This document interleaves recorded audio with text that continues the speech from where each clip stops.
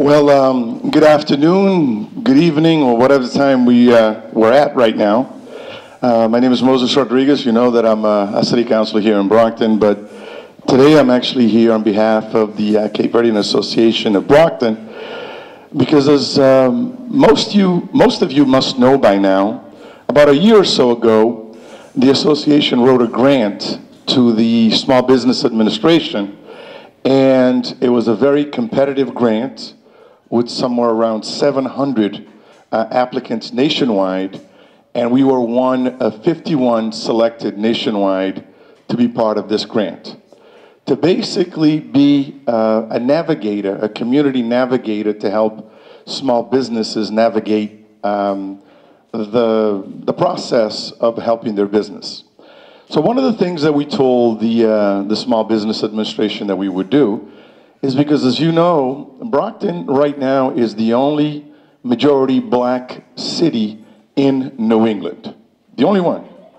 The only majority black city in New England.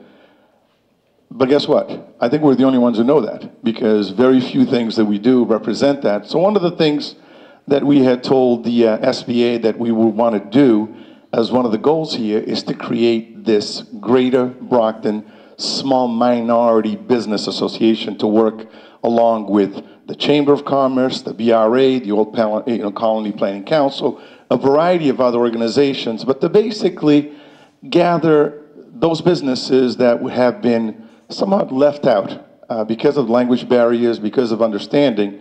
So what we've been doing since November, we've been kind of organizing these small businesses, and to date, we now have over 130 businesses affiliated with this group.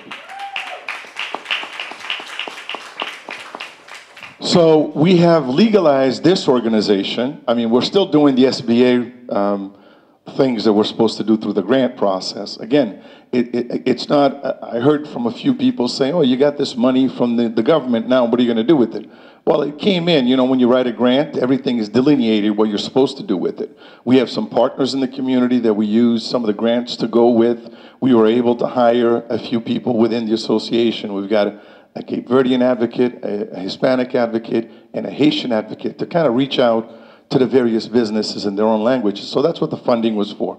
It was never, as a matter of fact, I think I have actually lost out on the grant because one of the things that I proposed in there was to create some funds to help directly some small businesses in the community, and they said, that's not part of the navigation process. We want you to help them navigate, not necessarily give them anything. What you're supposed to do is navigate them towards the BRA so that they can get something. Navigate them towards Old Colony Planning Council so that Mary keeps shaking her head. Yes, yes, yes. You know, navigate them towards the chamber and some of these other, the banks and things like that that can actually help them with direct funding, and as well as the federal government. So that's what we've been doing. But the good thing is that this organization is now a created organization. It's been legalized through the Commonwealth of Massachusetts. It has a EIN number through the IRS, and we are now a formed organization that we all belong to in terms of the minority businesses in this community. So I'm kind of proud of the fact that we were able to do that and accomplish that within, I mean, the grant period started in December, and we're talking about July here, and as of May, I think we were already up and running with this thing. So this has been a major accomplishment for this community, and we should all be proud of that, of the fact that it's not designed to compete with any other organizations out there, but it's just to be an aid to some of the existing organizations. And I'm proud of the fact that we have partners in this community.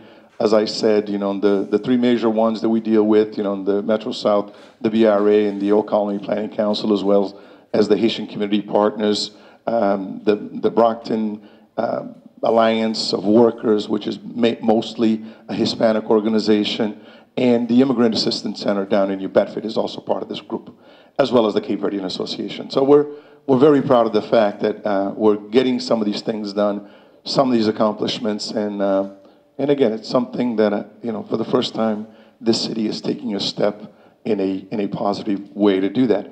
And one of the things that the Greater Brockton Minority Business Association wanted to do is to try to bring some respectability or some, I want to say some accountability in the sense to the area businesses. So they felt, again, they, not necessarily me, that they wanted to bring some candidates in front of them to talk about what are you willing to do and work with us to help our local businesses progress and do the things that we need to do here in the city.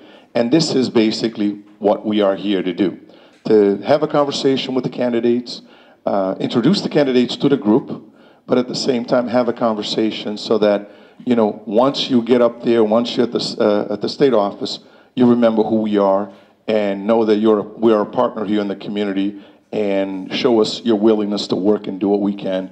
And we're not going to sit here and ask for, you know, dumb things, but we're going to say, you know, we're asking for to look out for the Brockton businesses, the Brockton area businesses, because this is not just Brockton, it's the surrounding communities.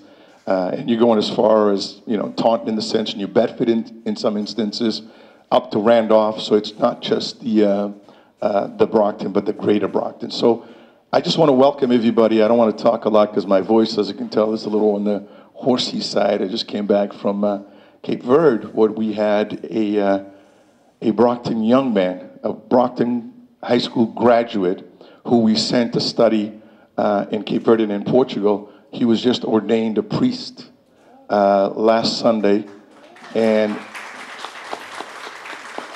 so we went there for the ordination, and hopefully he'll be coming at the end of next week, where he's going to celebrate a few masses for us here in the city of Brockton. But think about that. A Brockton high school graduate went to study overseas, and he's now a priest within the Catholic Church. So that, again, it's something that we all ought to be proud of, for the fact that he represented us. And that's the first thing that he talks about. Hey, I'm Brockton, you know, which is kind of cool. So I'm glad I was part of that, to witness that. And again, I just want to welcome you all to this event, and again, consider us all friends and partners. And I'm going to pass on the microphone to the young lady that's actually going to moderate this and do, I'm sure, a lot better of a job than I would do. She's prettier, she's got a better voice, you know, she can do a better job. So, Jamie?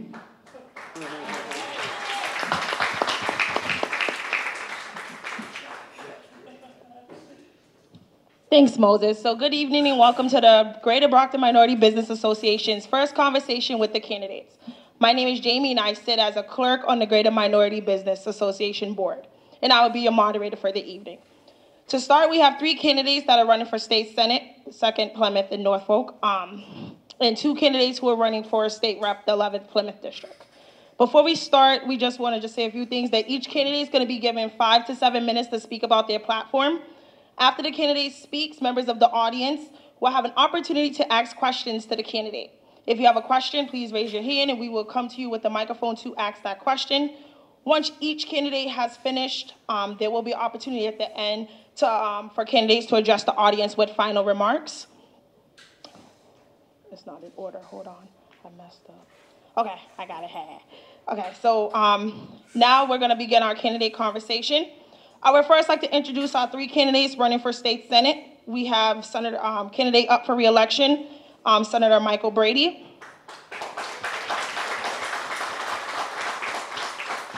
Our next candidate running for state senate is Katrina Huff-Larmond. Finally, we have our sticker candidate, Kathleen Crogan Camara. Our first candidate up to speak, I would like to welcome Senator Michael Brady. Thank you, Jamie, and if I don't do this, my mother up in heaven will be killing me. I was always taught ladies go before gentlemen, so I'm going to pass it over to my friend here who's running for the same seat and start with the ladies, and then I'll go afterwards, because my mother will be looking down from heaven on me and giving me the look. So, hi, my name is Katrina Huff-Larmond, and I am running for state senate, District 34. District 34 is a very special district because this is redistricting. This is a district that has been redistricted. I was involved in the redistricting. That's why I think it's very special, because it was developed for equity and equality. And so what happened when we looked at these districts, we said that it's important for individuals who run, who want to run, who feel like they have the passion and the patience to run, it should be equitable. So individuals should feel as if if they run, they could win. And so this is one reason why this district was developed, to make sure that it gives opportunities for anyone who has an interest in winning and running will have that opportunity. When it comes to ethnicity, when it comes to race, when it comes to gender, all of that was taken in consideration when this district was developed. So I'm pretty proud that I have been part of that. So that's enough about the district. That's why it's so special. Currently, I am a town councilor in Randolph. So I have had the opportunity to govern a body of people in Randolph, Massachusetts. And that is what really motivated me. Well, one of the reasons that really motivated me to why I have this interest in running for state senate. I've, put my toe in the water as a town councilor. I've been at the table and realized what it means to be at the table, realized what it means for a Black woman to be at the table, and the decisions that I have to make in a majority minority town as in Randolph. And the passion that I have around policy making, and the passion that I have for my residents to make sure that equity and equality is part of our practices in Randolph, Massachusetts. But I also say, being a town councilor is not the only reason why I was very interested in running for state senate. Many people who have heard me talk before, they know that I am a clinical social worker. And being a clinical social worker means that I have had the opportunity to work with individuals with certain issues that are very prevalent in the towns, in the cities that we govern, that we live in. As a clinical social worker, I have seen the importance of mental health policies. As a clinical social worker, if it has not affected me personally as an African-American female, indirectly, I have worked with individuals where looking at policies has been very important to understand how could we balance lifestyle? How could we help other individuals balance a better lifestyle? So, and what came out of that for me was saying, I want to bring people with me. I'm not in this race for Katrina Huff-Larmond. I'm in this race for the people because I want to bring people to me. As I mentioned earlier, I know the importance of bringing people to the table. It's not my voice that needs to be heard. It's other voices that needs to be heard. I want people to sit by me. I want to hear the issues. And if I could, I would bring a chair up next to me at the table. But if I cannot, then you can use me for other voices to be heard, because way too long, many voices have not been heard. And with me at the table, my hope is that all voices will be heard, and we will definitely work towards equity and equality. Thank you.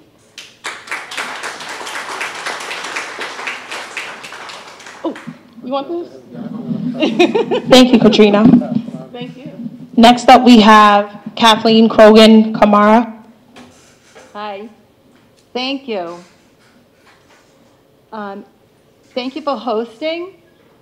And I'd like to say that, and we would love to work with you in Randolph and other majority-minority communities. My district includes many towns in Greater Brockton that's their name. You would represent several minority businesses in Greater Brockton. I'd like to tell you a little bit about myself, tell you why I chose to run for state senate, why you should vote for me, volunteer, and donate. I'm the only candidate in the race who is pro-choice, pro-LGBTQ+ rights, and pro-immigrant rights. That means that the incumbent Walter Timilty is not pro-LGBTQ rights and pro-women's rights, pro-choice, and pro-immigrant rights. There's also a Republican running in the race, and the Republican is not pro-choice, pro-LGBTQ plus rights. I'm a mom and of 3 grown children. We all had a pretty traditional life until I got divorced and we became homeless. So I scratched and clawed and kicked and yelled my way out of that situation, secured housing for my 3 small children. It was really, really hard. Then I started running a small business. Childcare was very hard. At times, my next door neighbor, who also ran a business, would say, "Kathleen, do you know your kids are climbing on the roof?" So you had to know that childcare was a big problem. I was fortunate, more fortunate than most, because sometimes I could bring them to work with me.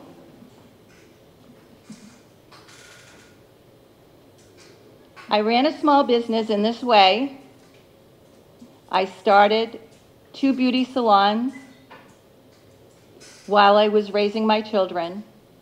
Childcare, like I said, was a huge problem, as it is now. I still recognize that it's very difficult for women, and I'd like to fix that. My then teenage daughter, Erin, was in a serious car accident, leaving her with a lot of disabilities. That devastated our family, and I had to get very, very involved in the healthcare system, which is broken. I navigated that system. I fought for my family, and I'll fight for you. I had to look for disability services during the pandemic. I went to the state senator's office, the incumbent, to ask for help, and the incumbent said, "We are not going to do the heavy lift." I knew it was a heavy lift. I had been doing the heavy lift.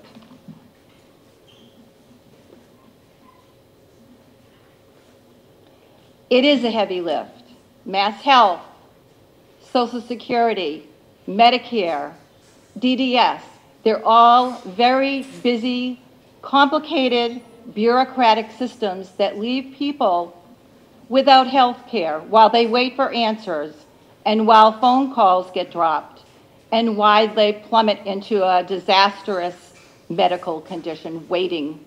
I want to fix that. I can fix that. I've done that for my daughter.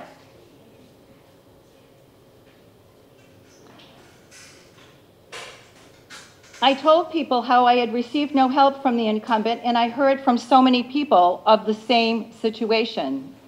As I've knocked on the 7 towns and cities in my district, I am hearing horrific stories, stories that don't get heard, and they're suffering in isolation because they're too busy trying to take care of their situation.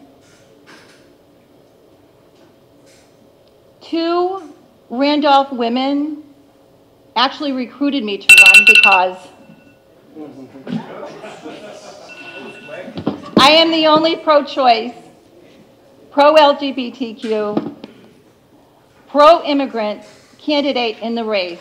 You should vote for me because I'm a fighter, and I'll fight for you. I'm the only one that's run a business, raised a family, and I'll take you with me to Beacon Hill. We need more women on Beacon Hill for a female point of view. Please vote for me.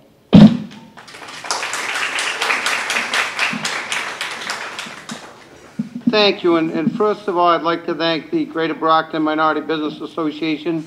I know the Campello, Montel, and Downtown Brockton Association will be listening, and if some members are here, I want to thank the Black-owned Brockton, Greater Brockton Young Professionals, the Cape Verdean Association, the Haitian Community, the BHS African American Alumni Association, the Brockton chapter of the NAACP, which I've been a member for many, many years, And there's a bunch of other organizations, Brockton Interfaith as well, which I've been a member of. And just for clarification, if I may, Ms. Camara, you're running for a different Senate seat, is that correct? So I am running for state senate for Plymouth, Bristol,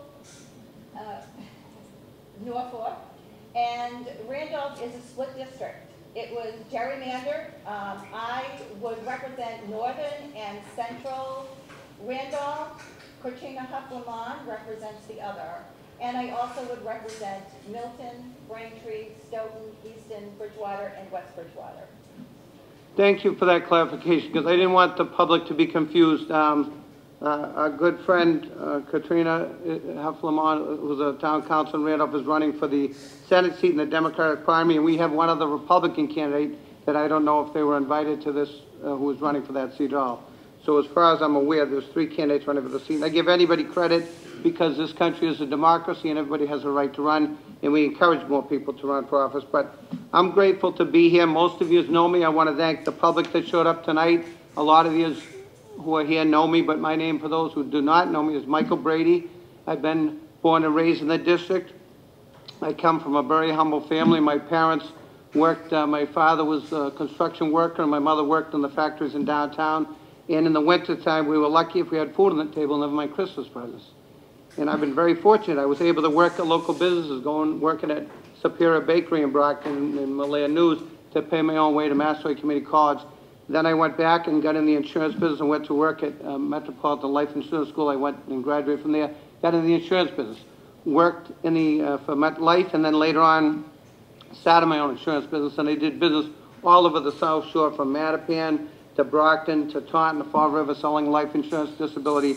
And at that same time, a lot of people encouraged me to run for office because I was very active in the community, get involved in neighborhood crime watch, the Safe Neighborhood Initiative, volunteering at the libraries. And I ran for the school committee and served 1 year on the school committee. During that tenure, my predecessor, who was a city council, got appointed to a city solicitor's job, and the council seat opened up, and I was asked to run for the council seat. In the middle of snow, 3 feet on the ground, we had the old wooden signs, and I thank all my supporters because I wouldn't be here without your support, but I had tremendous support from the community.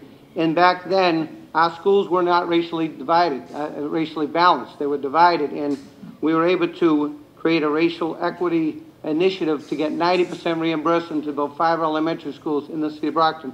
And this is one of the beautiful new schools we're sitting in now. And I want to thank my other elected officials we had, because we all worked together in our state delegation. My predecessor, Tom Kennedy, who I serve in the seat he served in, and Bobby Creedon, they were there at the state level working with us as local councils to get that funding from the state, and we were very grateful for that. And also we put funding into a library initiative named after Tommy Kennedy's mother. The first time that we got state lottery funding to build a library, I'm sorry, not as Council on Aging, and then the library, which was not handicap accessible. Beautiful library built with a Carnegie grant at the turn of the 1900s, but it was never handicap accessible. So never mind a young child couldn't get in there. Our state representative at the time, Tommy Kennedy, couldn't get in there unless you carried him up the stairs, and he was a big advocate for libraries. So we named, through the efforts of my good friend Jerry Cassidy, who serves with myself in the state legislature, we were able to name the library after Tommy Kennedy. So that was the start, and so I served 13 years on the city council.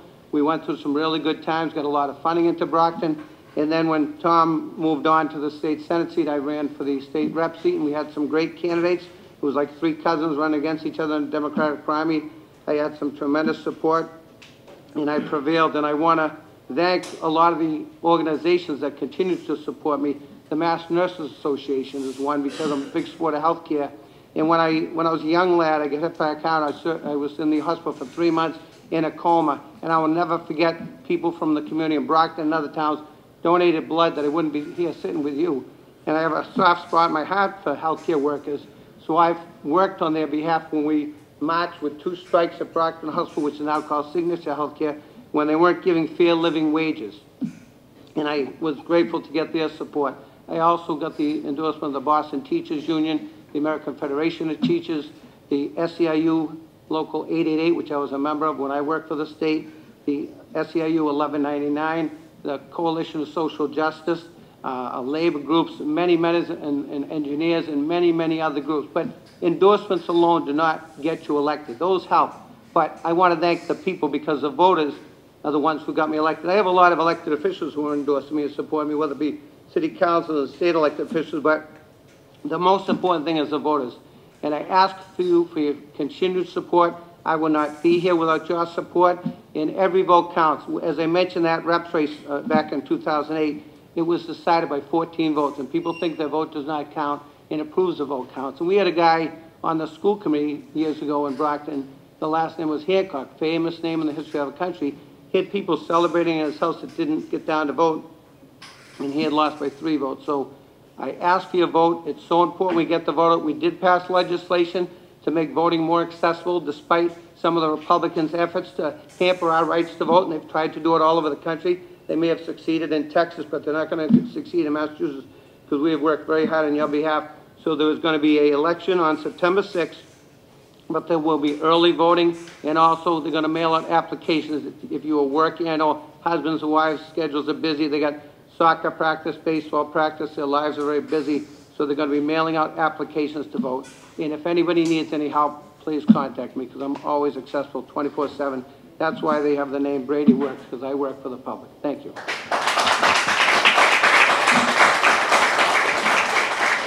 Thank you to all of our state Senate candidates that are running.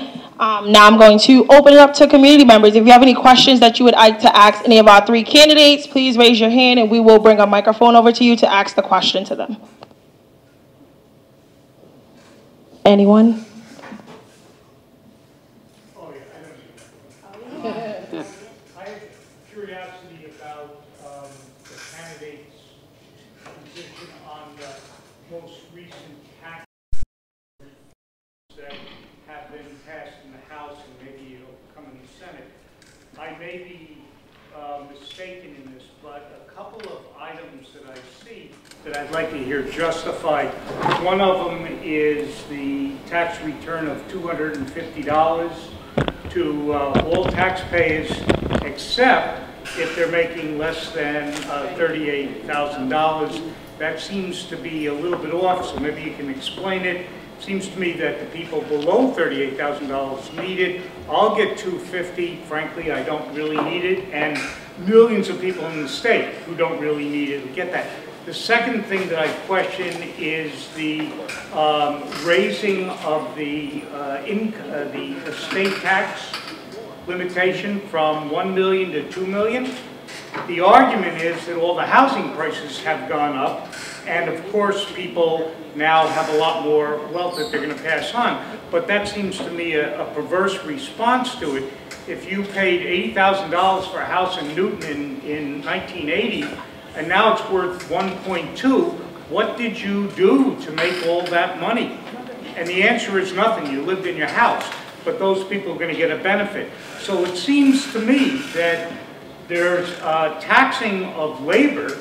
The poorest person pays the 5% on $1, and there's benefits to people who have unearned income in a great amount of unearned income as a result of their house that they lived in going up in price. So, and I know there's other tax reforms, but those two particularly animate me. So I'd like to hear a response. I'll be happy to start with that. So there was a couple proposals out there, and as you mentioned, there was some initiatives that did pass in the House of Representatives. They haven't come well, there's ideas that come before the Senate. We haven't voted on that yet. And one proposal is anybody making from $38,000 to $100,000 if they're single, or $38,000 to $150,000 if they're married. There's a proposal to give the first group that's making $100,000 less if they're single a check for $250. And there was a lot of debate that talked about relieving the gas tax for the constituents or other things, but if the gas tax relief passed, there was no guarantee that the major corporations would lower their gas prices. So they felt, and this is a group that got put forth together in the Senate, because the House had their own version, that got together and weighed out if the people get a check for $250, they can spend it as they wish for food, because food prices have gone through the roof, gas, and the money that was allotted, if it gets passed again, would be more money to buy more gallons of gas than if they lower the gas tax. Now that's the first proposal, and the other was if it's a couple, they can make up to $150,000. That is still going to be debated. There's still going to be amendments filed, and that's why I'm glad you are here tonight, and I'm willing to listen to the residents who are here or the residents at home. We want to hear from you if you want any changes to that. The other part of that you brought up about anybody making $38,000 or less, and that was a concern of mine. They're currently getting $500 checks as we speak, and they've gotten other checks in the mail, and we've worked to give them waivers on the rental initiatives and so forth. So that's still being debated. There is another tax proposal that's a big wider range of tax proposals that goes everything from estate taxes and capital gains and other things, and that's about giving people a tax break. The good news at the Commonwealth, because I know the private sector is hurting right now. I mean, the public, the residents, as I mentioned, food prices have gone through the roof. I'm grateful that President Biden opened the borders because there was a lot of containers sitting out in the ocean that we couldn't get to the marketplace. There's not enough truck drivers out there. So they're trying to get more products into, because we, as you know, we got some oil from Russia, which is a big thing going on with the war over there. I know the president with Saudi Arabia, whether people were in favor or not, trying to get other oil supplies here. But so there was another tax initiative to give a wide range of tax breaks to the residents. So that's two things going on. And then there's one other thing while we're on the subject, is the Fair Share Amendment. And this is a proposal that we voted on, but the proposal gives money specifically to education or to transportation, which our roads are in deplorable shape. The Republicans filed something to say it was unconstitutional, so it is another initiative that's going to be coming before all of us. And that is to increase the percentage on anybody making above and beyond $1 million to charge them a higher tax rate than everybody in this room probably is making. So that's another issue. So thank you. Thank you, Brady. Do we have Katrina, would you like to add on something? I'd just like to give my 2 cents. Thank you very much. I'm glad that Mr. Brady mentioned the Fair Share Amendment because this amendment's really important. The cost of living is going up. We need to find initiatives, these tax initiatives, these programs, these opportunities to definitely look at affordable housing, to look at the homelessness is going up as if we're talking about taxes going up, what I'm really concerned about, and I'm concerned about taxes as well, but I'm also concerned about the homeless population. I'm also concerned about those who may not be homeless but are having difficulty caring for themselves and their families. And so when we talk about the Fair Share Amendment, we must understand that this Fair Share Amendment is looking at how do we improve transportation, how do we improve education, because we want to make sure that these important factors that are part of our lives, transportation, where individuals do not have a car and they need to get to and back and forth to work, education, we always want to have the best education system in place.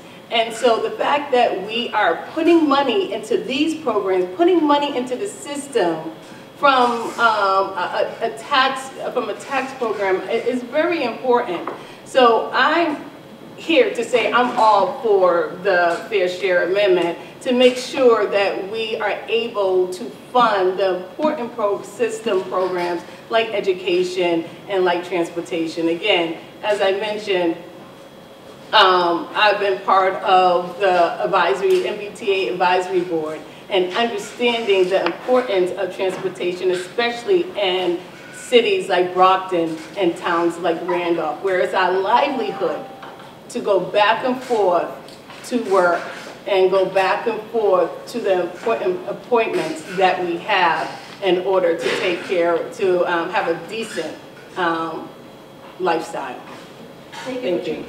Thank you. Just one thing, we're just going to allow each candidate a minute and a half to respond to the question, just because we do still have to get to our state rep. Okay. So just a minute for the audience to ask a question, and then a minute and a half for each candidate to respond.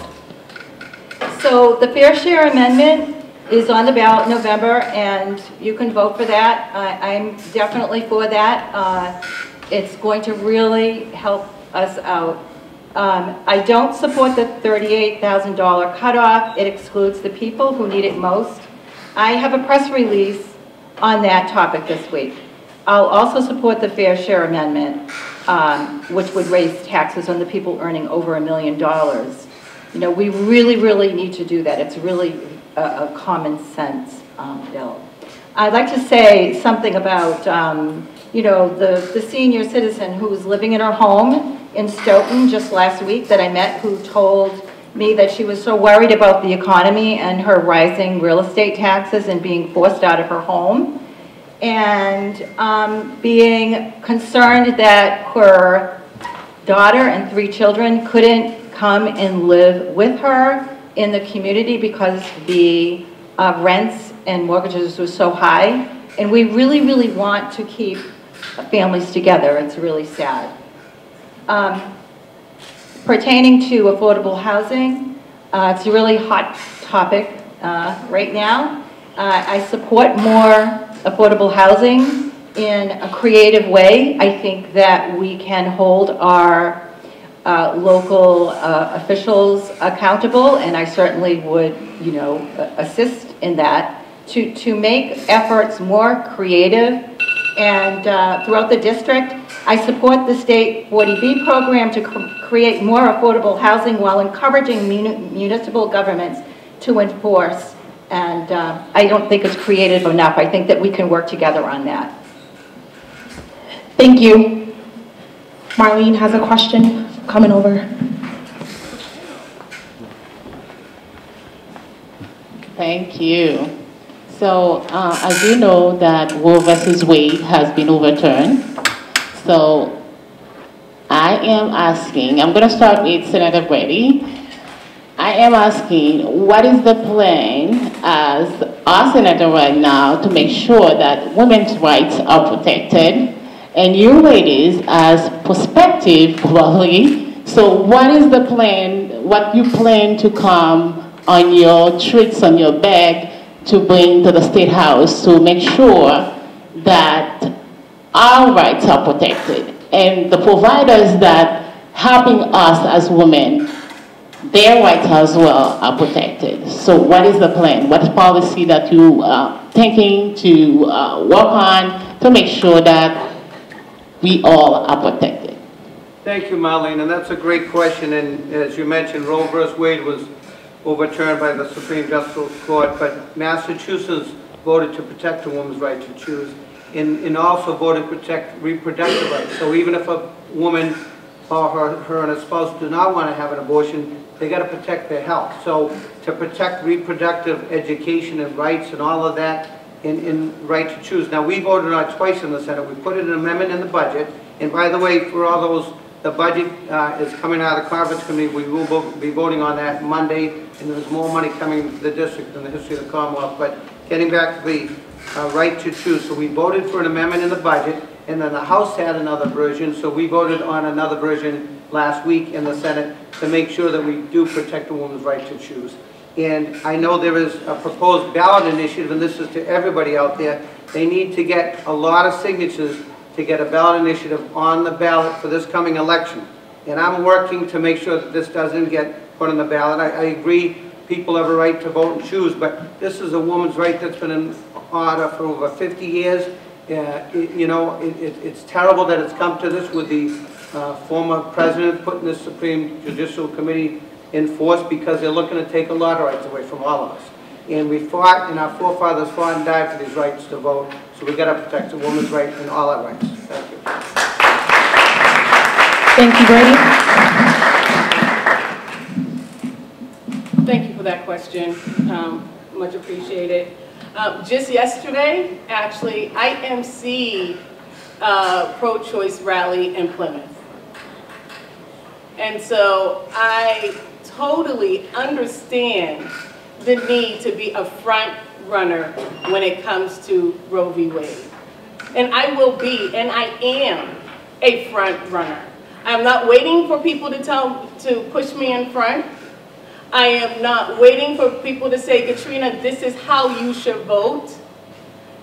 And it's not only because I am a woman, but it is because I know this is a very important topic that where many rights could be taken away from us if we continue to allow this to be something that we are living with. We know that individuals who have the right to their own bodies should be able to make their own choices. What we also don't want to do, we want to make sure that when individuals leave Massachusetts to have an abortion other places, that they're not penalized, nor is the doctor penalized, because they have left Massachusetts. And that is something that if you've read and if you're seeing something that has happened definitely in the news. So when it comes to abortions, definitely it's about the right of that individual. And I want to say that individual, because not everyone identifies as a woman who has a uterus. Secondly, reproductive rights, reproductive justice goes beyond abortions. Reproductive justice also is about education. Reproductive justice is also about has a layer of racism, sexism, and classism. And those three isms need to be addressed before we go any further in understanding how to overturn and how to fight against Roe v. Wade. Without addressing the isms, because you're going to have women of color, women who are financial hardship will be the more victimized in these situations for unwanted pregnancies. And I will go on again when it's my turn. Thank you, Katrina. I'm just going to ask the question on behalf of the Greater Brockton Minority. Oh, I'm sorry, Kathleen, my bad.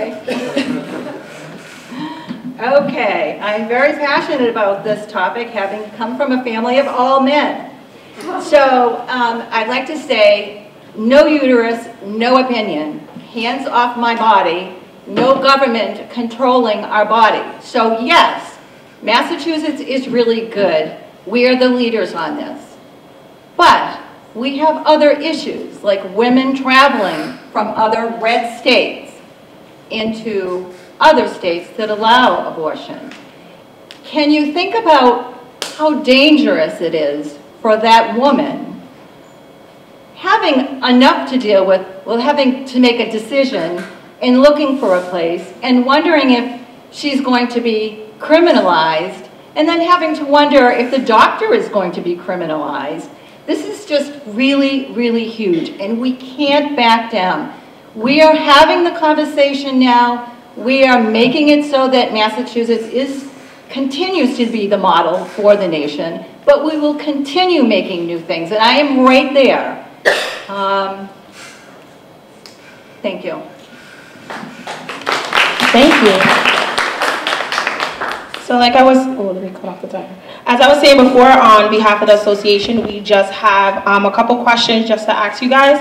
One of our questions is, what specifically will you do for small businesses in Brockton? Not the feds, the state, but you personally. What would you do for small businesses in Brockton?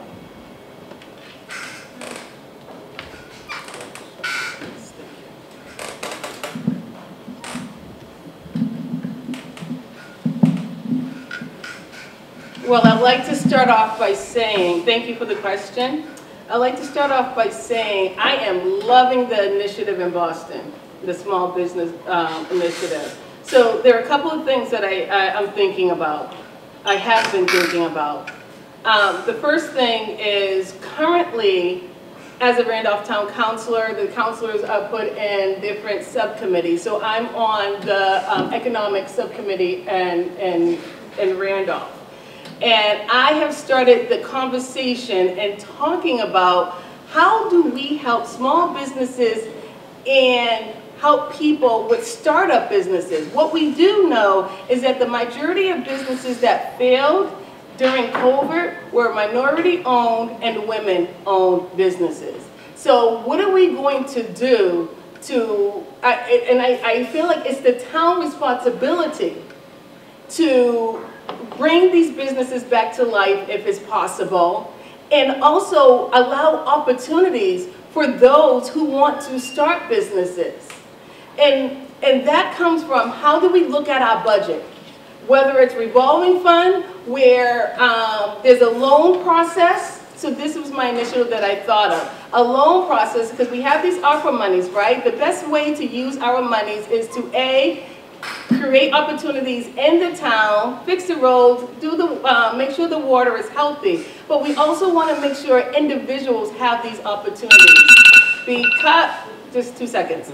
And so that means putting monies aside for businesses who have not been successful and providing them funding opportunities so they can get back on their feet. And also putting funding aside for startup businesses so people could start off their businesses of their dreams in hopes that they could also be successful. And this will be like a revolving fund where we loan out money, and as people are paying back the money, it comes back into the government. So that's the initiative that I put out just last week.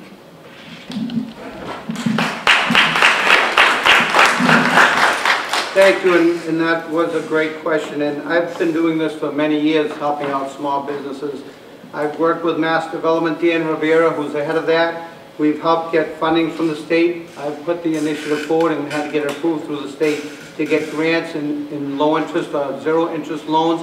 As you know, our downtown has suffered since many years. When the mall got built, it kills our downtown, when one-way traffic was made. And we have so much money coming into downtown Brockton, where I represented for the past couple of years.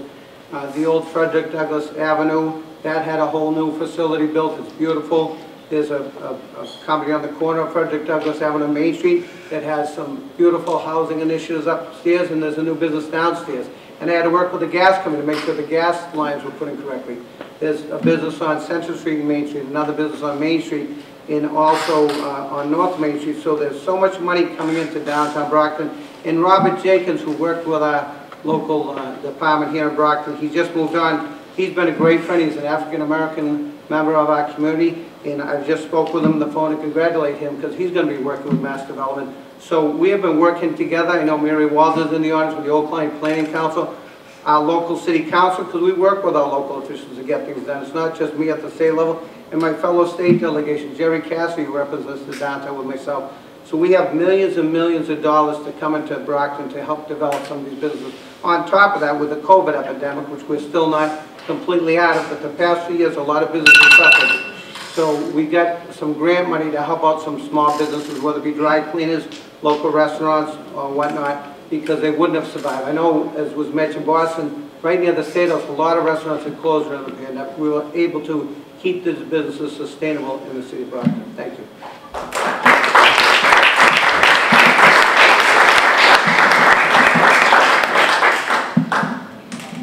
So I'm the only one in the race who's run a business for 20 years. I talk to small business owners all the time. I am interested in what they're going through. So a lot of what they're going through right now is staff shortages. Also a disruption in the supply chain that just has not recovered. So women have left whole professions that in my view weren't really respected enough. A lot of really hard jobs during the pandemic. Teachers, nurses. I'd like to, offer more for family paid leave.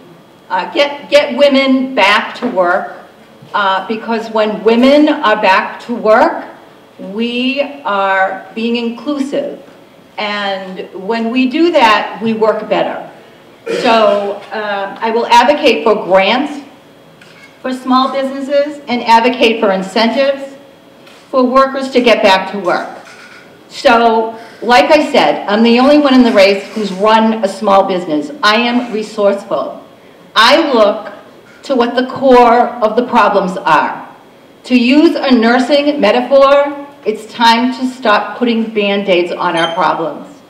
Thank you. Okay, sorry. Okay, two more questions on behalf of the association. They kind of go hand in hand. So one of them is, what will you do so that businesses that didn't get anything in the past from the state will get some relief? And ask the second question after.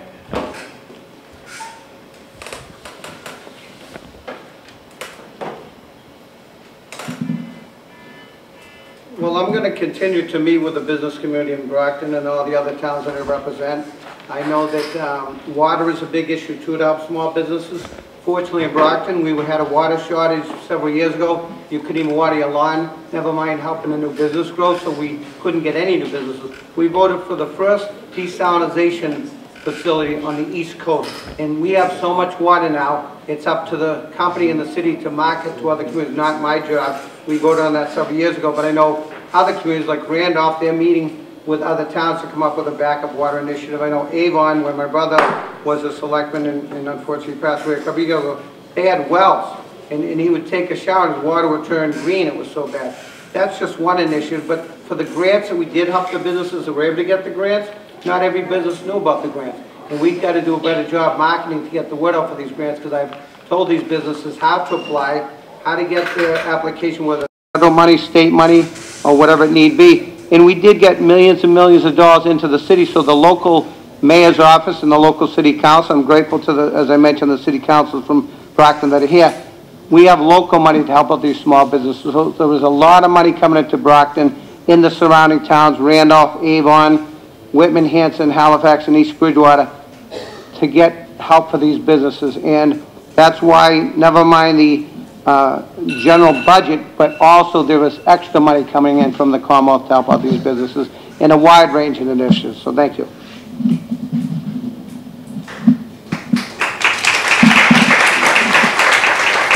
Thank you for the question. I feel like it was part of my last answer, but continuing on with that, it's important that we have these initiatives, and we have to be aggressive. When I talk about being aggressive, I'm talking about going out there, having conversation, and bringing the businesses with us. We can sit down and we can say, what do you need? What do you want? And I will bring it back. I don't want to bring back the information. I want to bring back the businesses. As I said, as I sit at the table, I want people to come with me. I want to learn what initiatives. I want you to work with me on initiatives. So this program that I told you about at the last question, where, wanting to do a loan process, this isn't a decision that's just going to be made through the town. This is a decision where we are going to, you can call me a conveyor.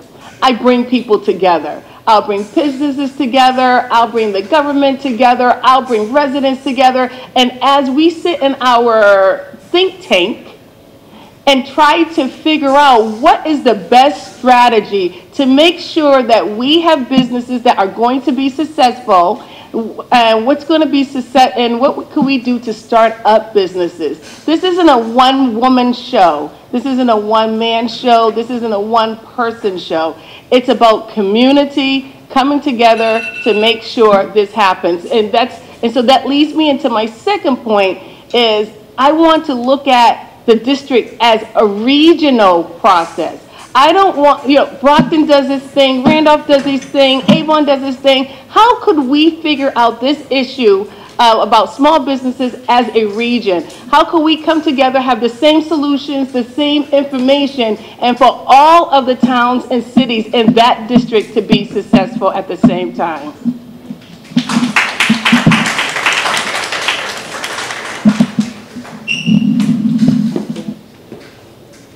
Thank you. So I will help minorities to thrive.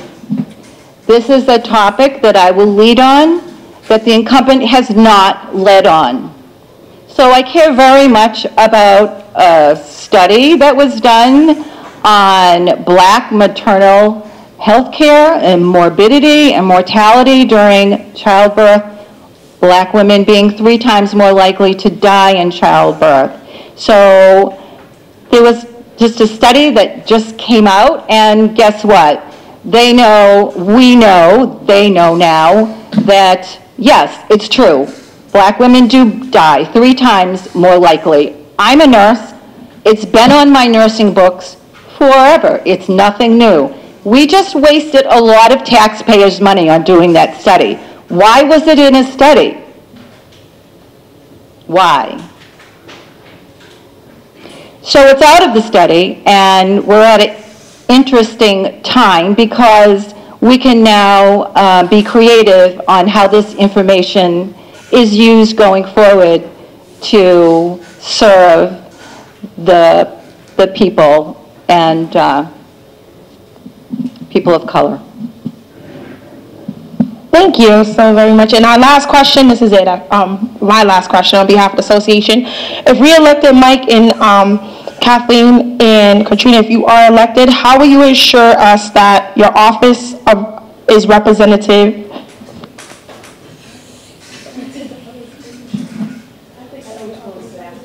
Oh yeah, how would you assure us that your office is representative of the individuals of color in this district?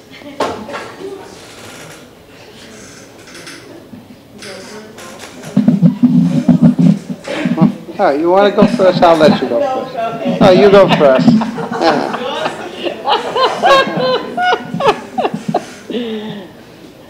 Mike, Brady, and I have been on this show together from the beginning, so we smile, and I think that's a good thing when we can smile at each other, smile with each other. First of all, I would like to talk about constituent services. I have already and plan to do again next week to meet with residents in every district. Not the senator yet. However, I want to know what people are thinking. And when you know what people are thinking, that's how you know who to bring and what issues to bring to the State House. So I have had constituent services already in 7 of the town cities in the district, and I plan to have constituent services again. I'm not in office yet, but I'm going to have these services because I think it's important, and I think people, again, I want to bring voices to the table. So how do I know what to bring to the table or who to bring to the table if I'm not talking to the people? And that has always, even as a town councilor, that has always been my motto, to work with the people, bring the people to the table. So therefore, I have to have a conversation with the people. Thank you.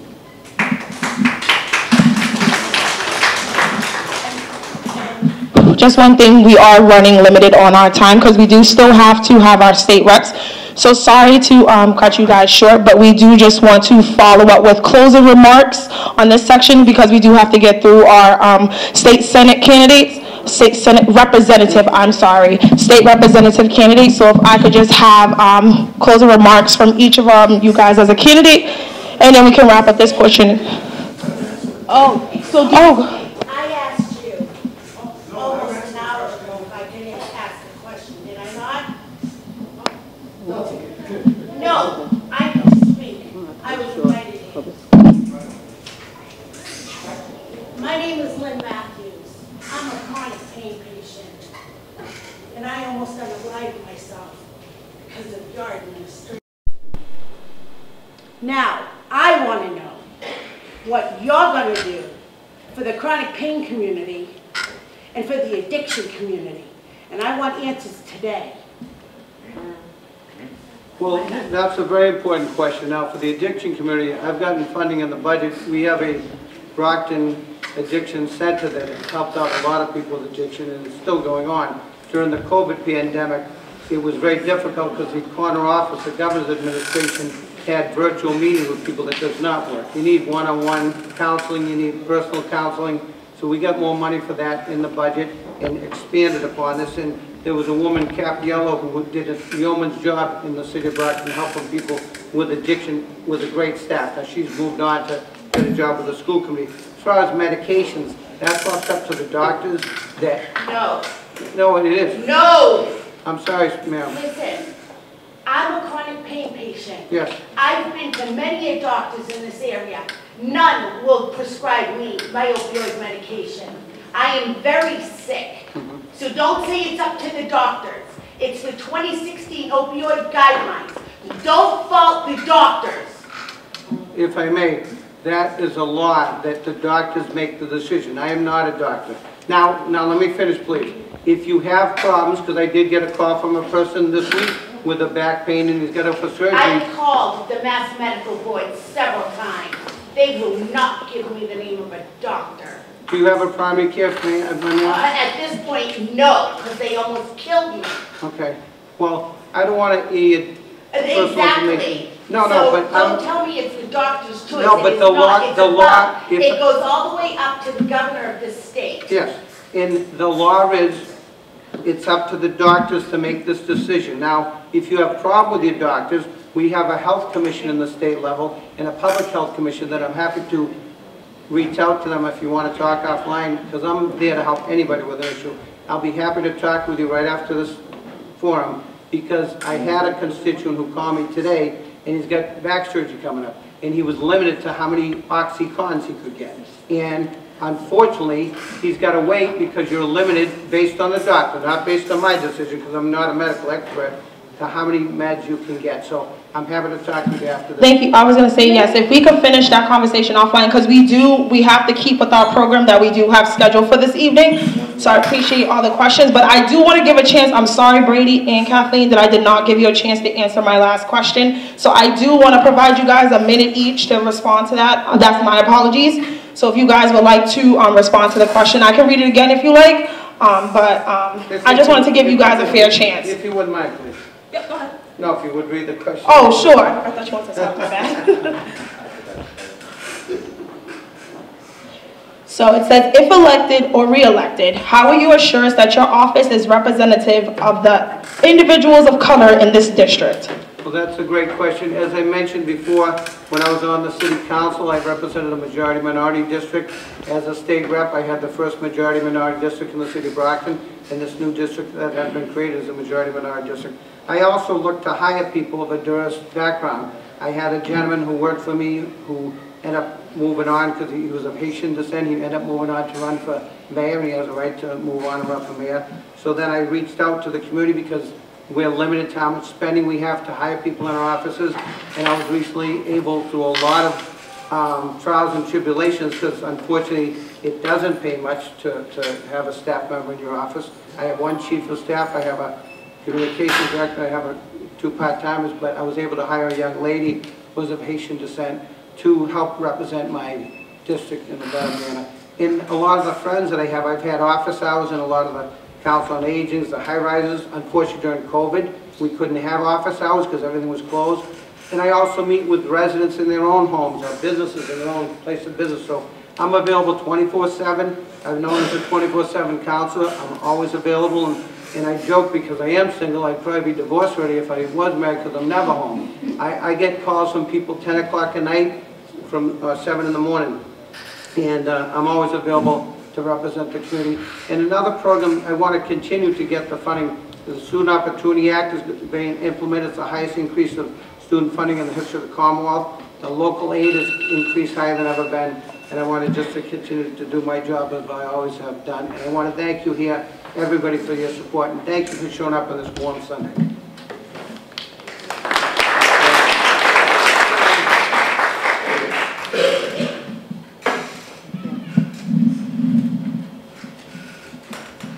I always want to say follow the money.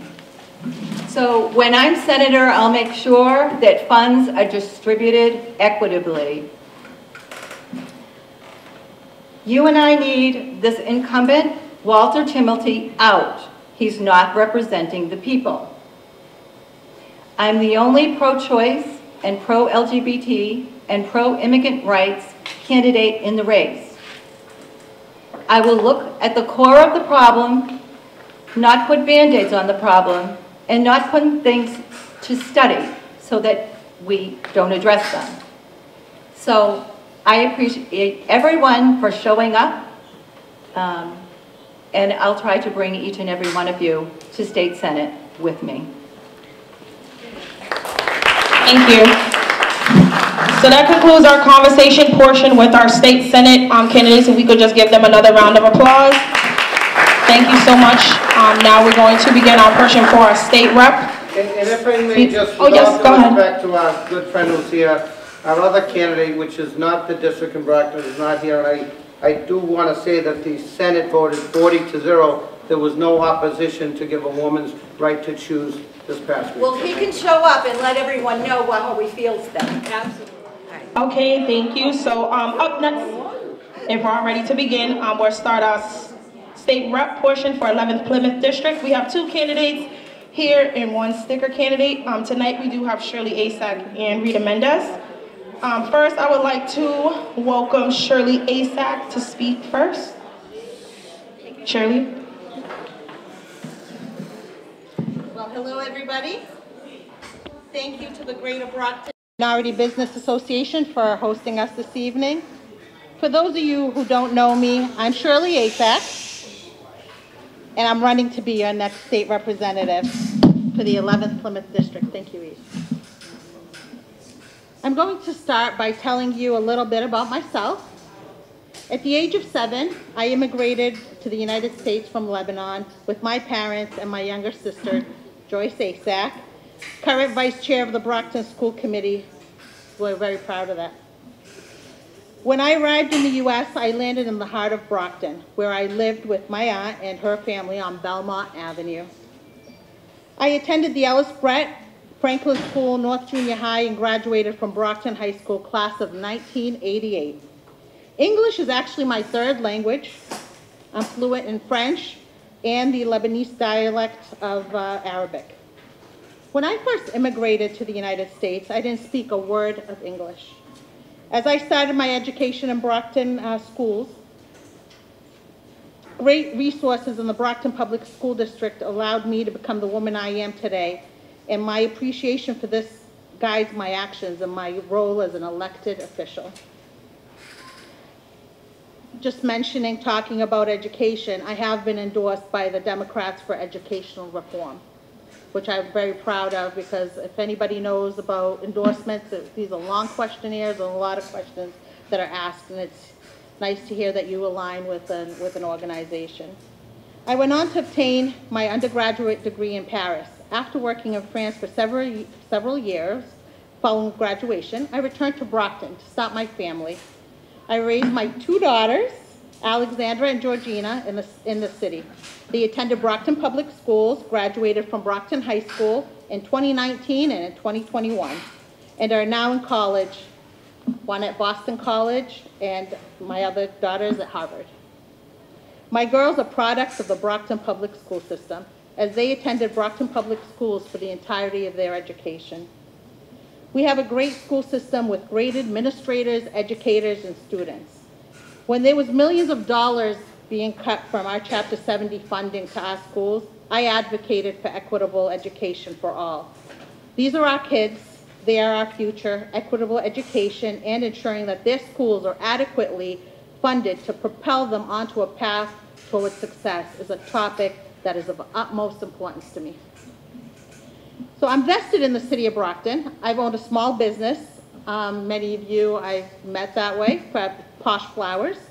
I own the business since 2005, and as a female Lebanese immigrant, I am a minority business owner in this city, and I'm honored to be at this Greater Brockton Minority Business Association forum today. Small business is vital to our local economy. I know the struggles of being a small business owner and will continue to advocate for small business growth within our district at the state level. I have served as the Brockton City Council for the past 9 years with my colleague, Councilor at Large Rodriguez.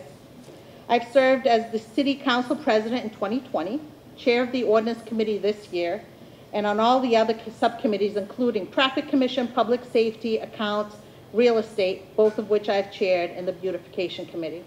I believe that experience is paramount to representation at the state level. Serving on the City Council for 9 years, I deeply understand the issues we face as a city and have developed a strong listening ear. Those of you who have worked with me know that my votes and my advocacy is informed by my constituents. I'm actually the only candidate running that has worked on legislation, ordinances, that has had ordinances passed in the city. I promise to be a listening ear and your voice. Remember that this race is about you, and I have the time to dedicate to you. My focus is on Brockton. As your state representative, I will work tirelessly to ensure that Brockton receives the appropriate state resources to help fight for equitable funding in education, expand economic development, fight crime, and increase public safety. I will advocate for better services for our senior citizens and improve infrastructure. I aim to work with law enforcement, mental health professionals, and the medical community to address the opioid epidemic that remains to be a major issue in our city. I will work for the residents of the 11th Plymouth District to address issues that impact our quality of life and help us raise our families with pride in Brockton. I believe in Brockton. I've seen positive changes.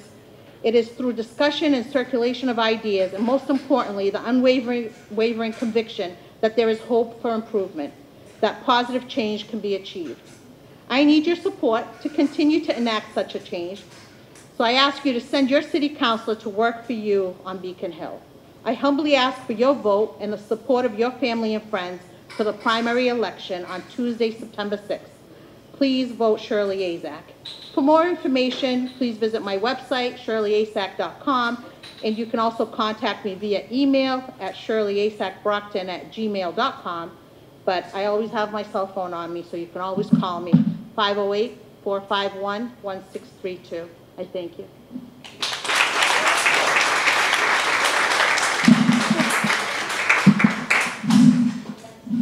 Next up, we have Rita Mendes.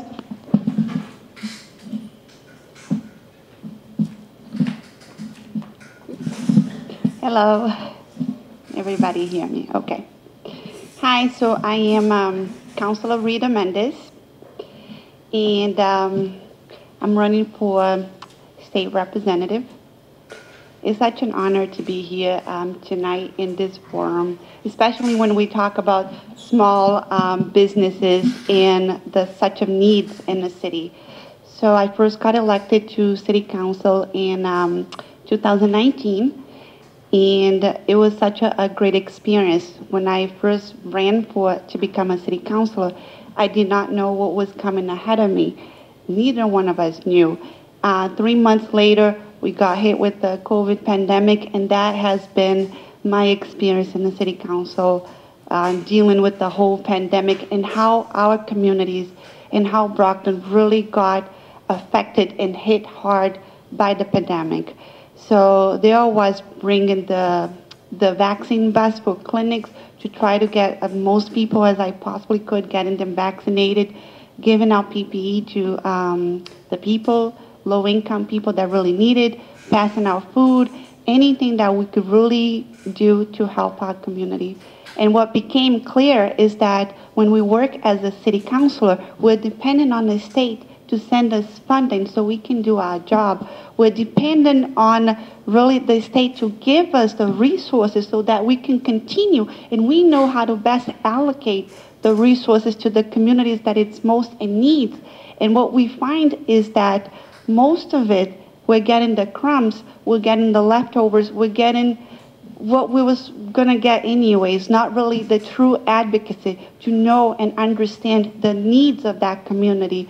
Especially speaking about small businesses owners, we had businesses owners that couldn't get any of the grant money because a lot of their tax returns weren't filed appropriately, correctly. So when you're going in and you're getting out the grants and you're applying for all of these different things and resources, it's based on your expenses. And you are small business owners that file your taxes, have no expenses, so therefore you don't qualify. There's clearly something very wrong with that formula, because every small business owner clearly has expenses. So the more you want to do for your community, the more you want to fight, the more you see the issues, the more you feel that you need to be at the state level, sitting at that table, advocating for the community that truly needs to be to have a voice there, not just to speak for them, to actually fight and bring in funding to fund our small businesses. We were going over to small businesses, giving them applications, providing them information, letting them know what they could do in order to be able to apply for funding, to hope to help them get qualified in order to get them through the bad times and the difficult times. So I'm running to really be in the community, not just when the time is convenient, but especially when it's very difficult times, to be there, to listen to the concerns, listen to the issues, listen to the criticism, listen to the things that we're lacking as a city, whether it's on education, whether it's in infrastructure, whether it's in our small businesses, to be there to fight for our community. So I'm originally from Brazil. I came to this country when I was 12 years old, did not speak a word of English, but I went to public education. I was able to graduate from Brockton High School. I went to Massasoit. I was able to graduate with honors from Massasoit. From there, I started my own real estate business out of school, and I was selling houses until the 2008 market crash, and that's when I realized I lost everything. I lost my home, lost my business, lost everything, had to start from scratch.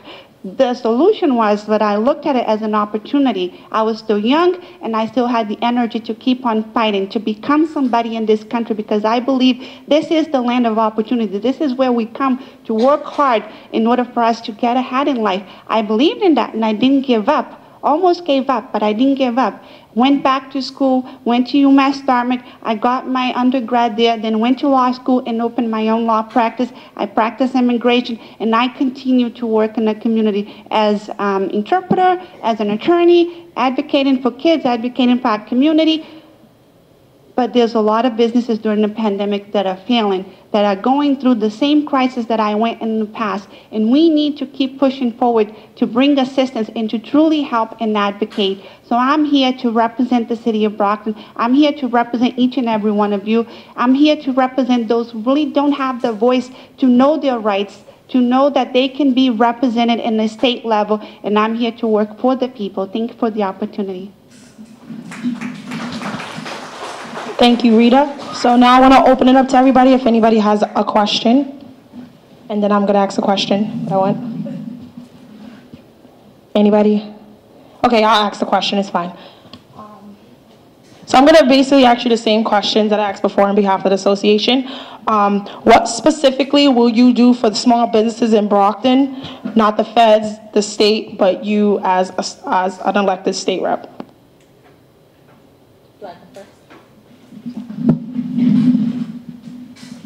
Thank you for that question. So what I didn't mention is that for the past nine years plus, I have been working with the small businesses in Brockton. I am a constant supporter from day one of the Montello Business Association, who has actually, they were the first ones to endorse me the second I told them that I was running. So I have worked with the businesses in our area in Brockton, and I will continue to do that. I will continue to work with them hands-on, one-on-one. I haven't missed them. I haven't missed a meeting, and I always joke around. I think I've been to meetings when they haven't been to them. So we have a lot of small businesses in Brockton. They are our backbone. We will continue to support them. We will create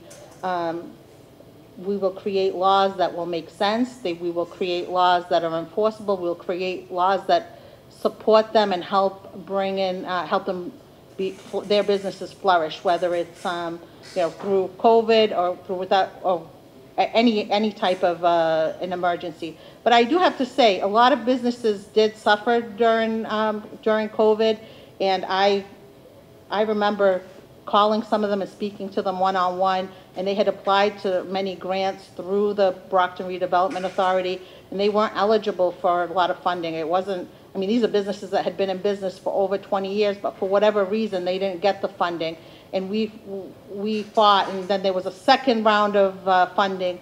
We tried our best to get these small businesses funding, but sadly, sometimes I think we need to work together at the state level or at the federal level to make sure that there's government programs that are protecting these small businesses. So even though a lot of them suffered, they were discouraged. My business was one of them. My business didn't make it through COVID. I was in the hospitality business. So, and I wasn't eligible for a lot of the funding. So what we need to do is work one-on-one with these businesses like I have been in the past 9+ years to find out what their needs are and to make sure that they take advantage of programs similar to this program that you've all started here that's funded through the government. Make sure that small businesses are aware of what's out there, what Brockton has to offer, where the funding is, and how we can help them. So I'm here to facilitate, to announce the programs, and to help develop them. Thank you.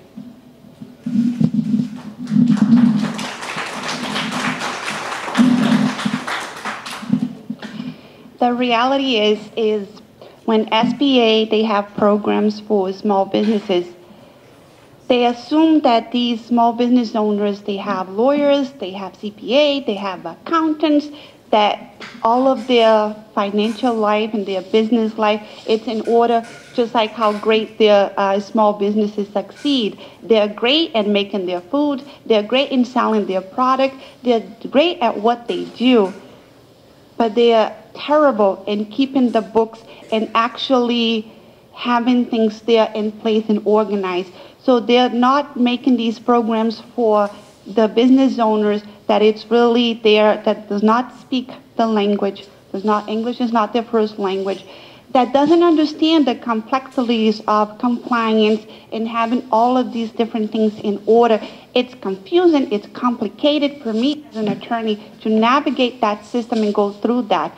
So the first thing we need to do is to really provide these small businesses with funding, but not just give them money and here you go, because then it's just continue on with the same issues, but provide training, provide education, providing support, provide access in their own language, providing them with the tools that they need in order to succeed. Whatever that is, they'll tell us what they need, but to be able, when they make a phone call, the people that are there to assist these small business, that they should be there to assist, and not just getting paid by our government and not really getting back to the small businesses in time. Because when they apply for funding, that money is crucial, whether they're going to stay open or whether they're going to be closed. So it needs to be time sensitive. We need to act quick. And it's not just going to some random line, wait in line and take forever and you don't hear anything back. Oh, by the time when you hear it, oh, by the way, we sent you 10,000 emails and you haven't gotten back to us with emails. While they're busy running their business, they're not checking on emails. So you see the complexity that we have when it comes to small businesses. And it's not a job that we do it alone, we did together, but it's possible, it's do it. We just need priorities, and you need to understand the issues and make sure we get it done. Yes, go ahead.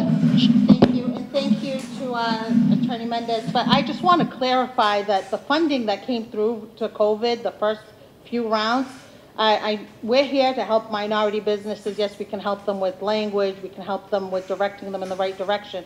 But they were businesses that had been in business for over 25 years, that spoke perfect English, that filled out applications, and that still didn't benefit. So I just want to clarify that there were a lot of businesses that did not get funding, did not get help, that had to close their doors. And even though I'm a minority, we represent minority businesses, but it affected everybody. And that's what I just wanted to clarify that, because that was a big misconception, because we had businesses that closed doors throughout the city. Thank you. Does anybody want to ask a question? Okay, I'll ask another one. If elected, how will you ensure us that your office is representative of the individuals of color in this district? Thank you. So Brockton has been a minority-majority city since I've been in it. The whole city's minority-majority. And if you look at my campaigns, whether it was for city council or right now for state rep, I have of every different ethnicities, cultures that are involved in my campaign, and I hope to bring that vision to the state level. To me, this is Brockton, this is our community, we're all well represented here, and I hope to be able to bring that to the State House.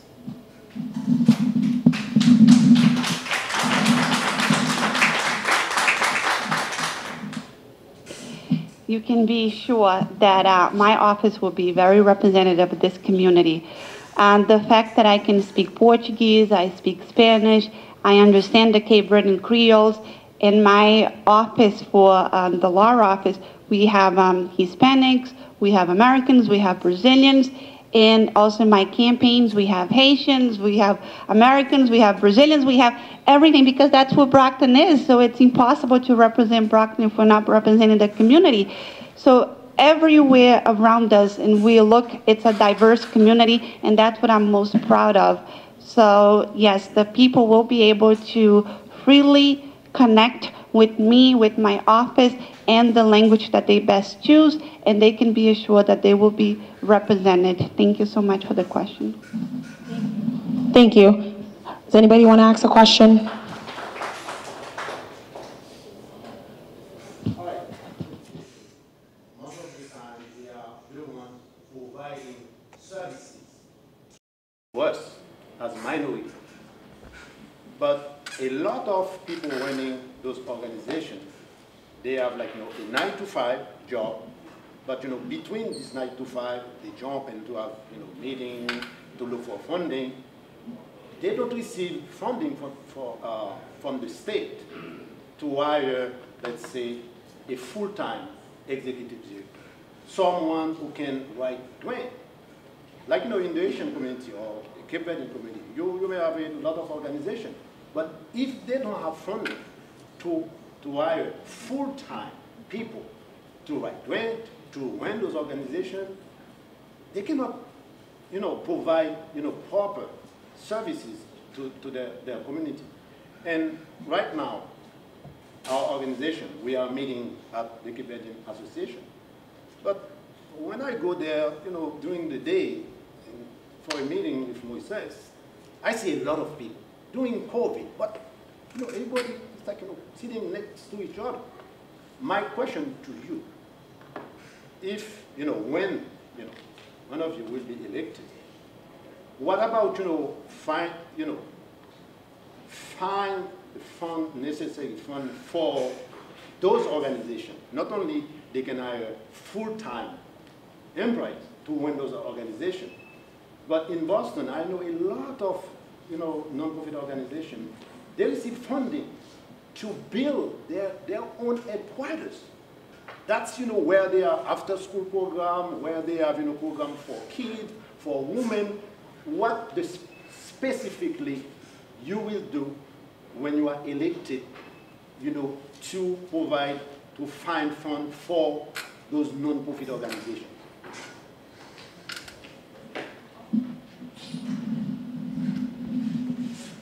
Thank you, Eve, for that question. So I wish I could tell you we're going to give funding like right off the bat, but I think working together, working with our existing state delegation, this is a goal that we can accomplish in the future. First of all, thank you to our nonprofits, because they were a big strength. They were, they did a lot of the hard work. They did a lot of the work in the community. So thank you for all you do.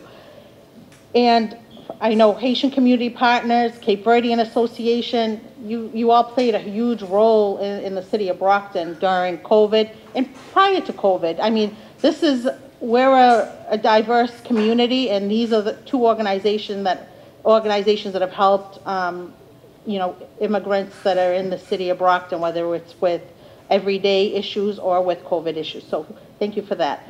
I feel is one of the reasons I'm running for state rep, if not the main reason, is to advocate for funding for issues similar to this.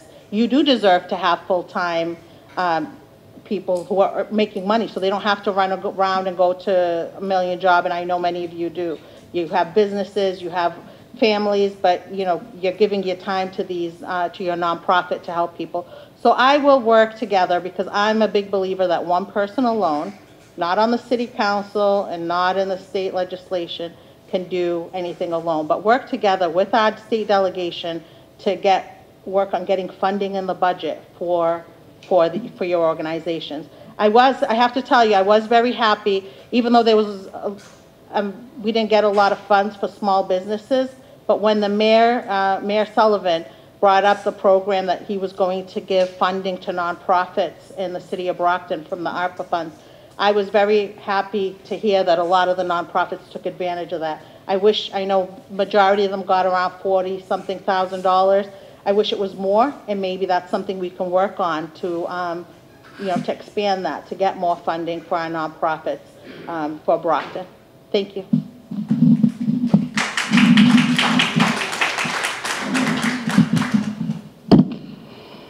The money is there for the nonprofits. The issue is that, just like how you said, we need the grant writers to be able to identify, to find out that there is money there, and to have that resources, have someone that is actively going after these fundings. Because there's funding there, other communities are getting them, just like how you described. It's just that we are not actively pursuing them and going after. So it's really going back to these nonprofits, seeing the great work that they're doing in the city, seeing how their work is instrumental in providing them with that resources, with that help, with that assistance. So that way, listen, there's this program that you would be able to qualify. How can we help you? So to make sure that these great nonprofits receive additional funding. So yes, we do need more funding for Brockton, and we need to be actively looking for it. The mayor's program was great, but I do think that there's organization in the city that was key in order to be able to receive that funding and didn't get it automatically, the money, knowing the great work that the organizations did, especially during COVID. So it also takes recognizing that some organizations are so instrumental to the city of Brockton, pushing the city forward, that we need to go to them, even if they don't come to us, and say, listen, we want to help, we're going to be earmarking some money to your organization, but other than that, there's these great programs, and I'm going to help you apply for it and get the money, get the resources, so we can all benefit in the city of Brockton, because they are the ones who really in the front lines when the crisis hit, they immediately help and assist our residents. So we do need to provide them with that support. Thank you so much for your question. Thank you. We have another question.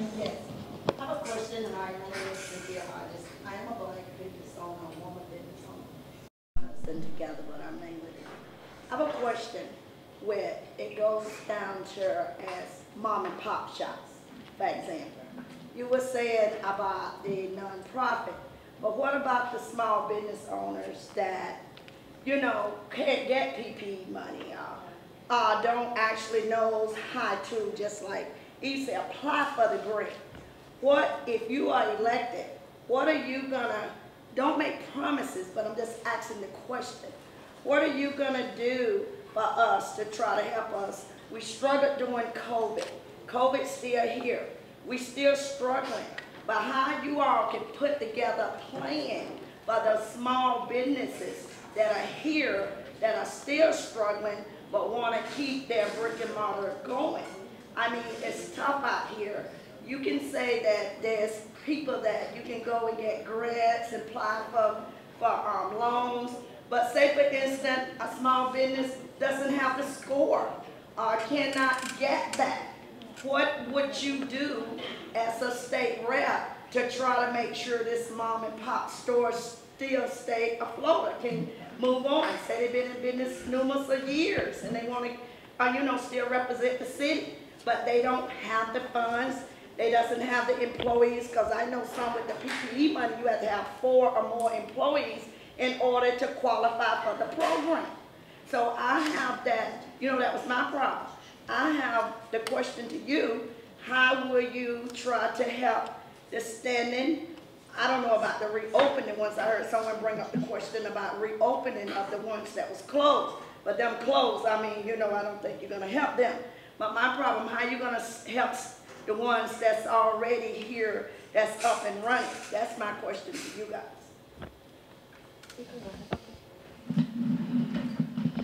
Thank you so much for that question, and I did address a little bit when I was speaking earlier. That is an issue.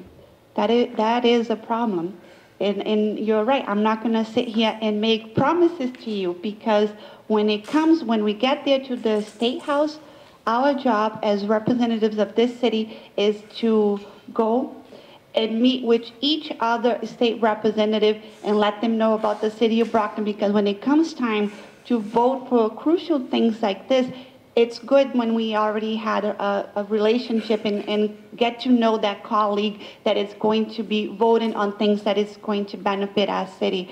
So what I was doing as a city councilor when COVID hit is really going to the small businesses owners, the communities, and letting them know about the programs and to apply, but just how he said. Then the calls start coming, and what are the calls?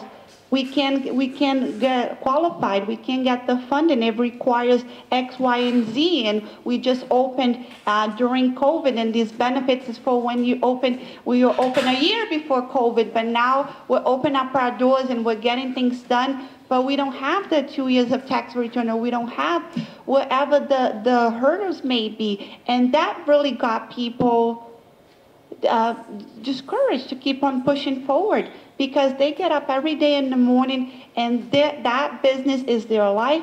That's where the family works together, and they're working to benefit our community, providing jobs. So when that storefront, when that business is closed down, we don't know when we're going to get another one, and it's just that reoccurring cycle. So it is a problem, it is an issue, and what I can tell you is I'm going to be here to listen and to also go after the funding, go after the formula, and see how we can change it in a way to bring equity and to make sure that the people that need the most will be able to get that money. It comes down to the people that needs the most. People that needs the most are being left out of it, just because, however, the formula was made. So we need to go back and advocate for precisely that community. And I thank you for that, because that did happen in Brockton a lot, more than we would like to. So thank you for your question.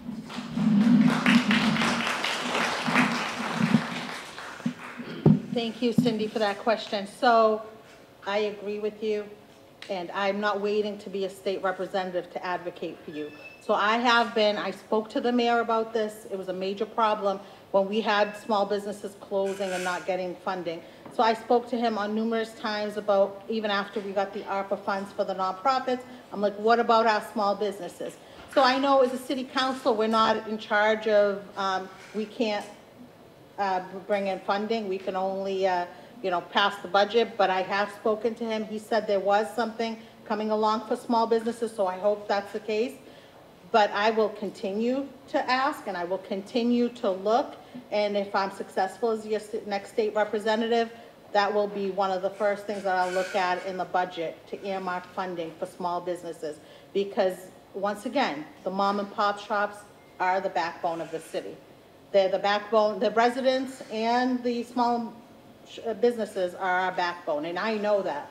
And that's why I know people always talk to us about tax relief and paying taxes in Brockton. And that's why I always say we need to build our commercial base. We need to bring in some of the big business so we can help our small businesses and our residents. So these are things that I will be working on, starting, the minute I'm elected, that's what I will be working on. So, but I'm working on it now. So I'm not. This is something that has to happen now. It can't wait until we're elected and waiting for a budget to put in funding for our small business. You need to be taken care of now. Thank you. Just a quick question on the way the state is doing business with us, minorities. Every year, Massachusetts spends $4.8 billion in contract with vendors. Last year, during COVID 2021, out of 4.8, they spent only 25 million with Latinx and, I would say, minority business. They have a system in place for almost 10 years. Probably a lot of people know about home buys. You have to be a vendor. For the past, I would say, 12 years,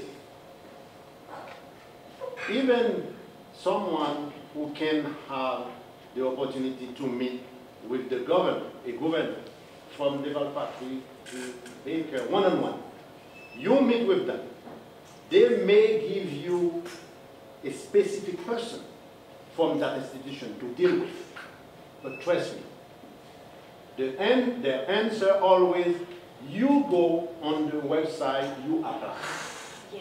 Myself, I know a little bit about computer. I can do it. Time to time, I can find some contract with the state. But probably 99% of us will get lost using contract. As an elected, state rep, what do you think you can do to help minority business to manage, to know how to use better the system so they can be, for example, a vendor? I'm telling you, it's not easy. It's not easy. The only answer there for you, go on the website and you do it yourself. It doesn't work that way for 90% of us. Well, even though you go on the website, they still don't make it easy. By the way, my name is Stefano. I own an internet service company here locally in the city of Brockton. So I'm actually registered in the company, but even though you go and can navigate the website, when it comes to bond certificates, they make it like, if you don't reach a certain quota, or even if you didn't make a certain amount of sales on private, they don't make it easy. Yeah, but I can do specific answer, guys. When you are there, you know how to deal, what to propose. To find, I produce, COVID-19, BSA, nation, Creole, and so on. To find contract with DBH, for example, I have to go under a giant, company. If the state is paying, let's say, maybe $20,000 for a 30-second spot, sometimes you got only 5,000. But if you don't go under this big company, you won't get anything. But guys, you have to stop. You have to stop. Do you want to go first, or do you want me to?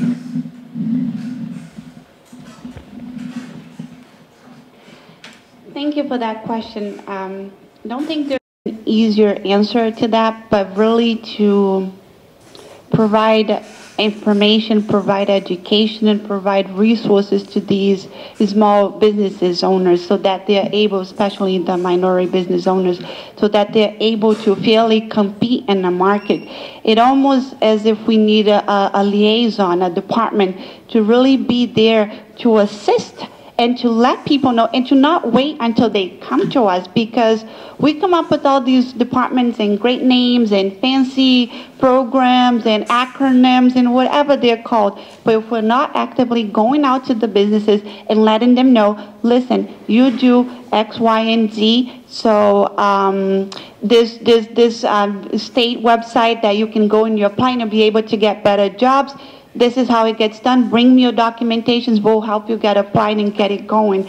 So I'm really pro-labor and pro-advocate, and I'm happy, and I've been endorsed by the labor unions, and I really want to work more with the unions also to see how we can help the community at large to be able to benefit from these programs and be able to get the better jobs, to be able to get the better contracts, to be able to get the fairly paid wages.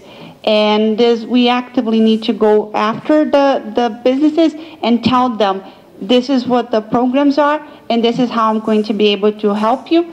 Make sure you get all your stuff in order, and we'll do it together. That has to be the only way. It doesn't seem like there's something that you can just tell them to go to this website and expect them to navigate on their own, that they're going to be able to be successful in doing it. And it's something that we need to see more money coming to our businesses in the city of Brockton, so we can be employing more people and see the city moving forward successfully.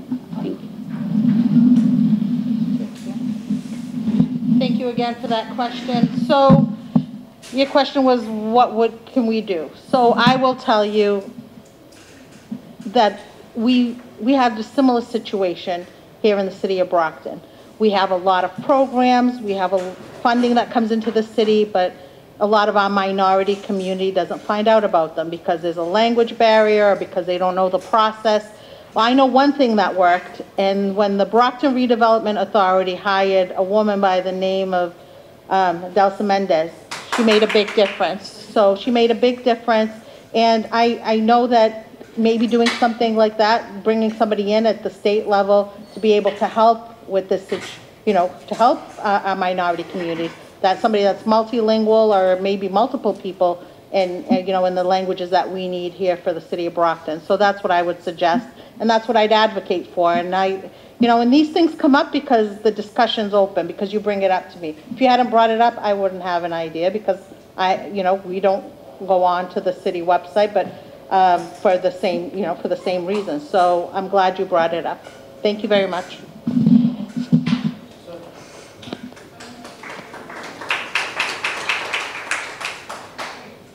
Okay, does someone else have a question?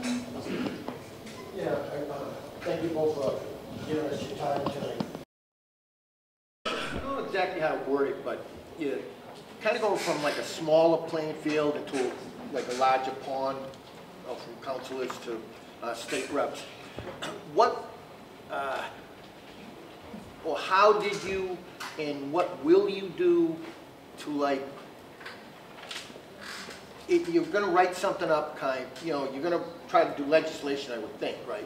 So you're going to try to identify a problem, come up with a solution, or maybe think you can contribute to a solution, so you might co-author something. Like, what did you do, what will you do to, like, initiate something, spearhead something, that would maybe come up with a solution for a problem that you might identify, but how do you identify, what do you do? Like, I'm not really sure how to word it, but you get the gist of what I'm trying to ask. Yeah, I got it. So thank you, Frank, for that question. So our job as city councilors, the number one job of a city councilor is our powers in our ordinances. So I am proud to say that as a city councilor for the past 9 years, I have written and sponsored ordinances and had them passed. And these ordinances came about because of issues, quality of life issues that we wanted to make better. Each one of the ordinances, I've written about 4 ordinances, and each one of them is dealt with a specific issue that we tried to regulate or make better or enforce. So at the state level, I'm hoping to do the same thing, to write legislation that that laws that make sense, laws that will better our quality of life, and it's laws similar to what's going to come up in forums similar to this, laws that will help small businesses, laws that will help students, costs of education, laws that will our infrastructure, laws for our senior citizens, for better housing, to get better funding. So these are all, we are ruled by Mass General Law. Mass General Law trumps city ordinances, so I am there. I hope to be able to write laws to be able to better our community.